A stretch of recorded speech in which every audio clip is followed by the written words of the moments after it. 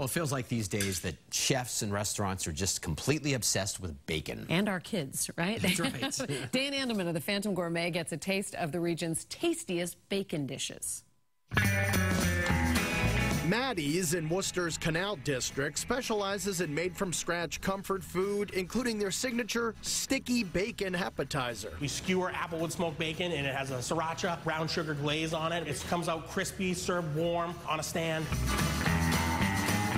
Almost every table at the River Road Tavern in Bedford, New Hampshire starts the meal with a cup full of applewood smoked bacon. It's thick slab bacon. It's fried off, so it's a little bit crispy, still got a little bit of nice soft texture to it. We serve it with our maple bourbon dipping sauce. With the sweet sauce and the rich saltiness of the bacon, you really can't go wrong.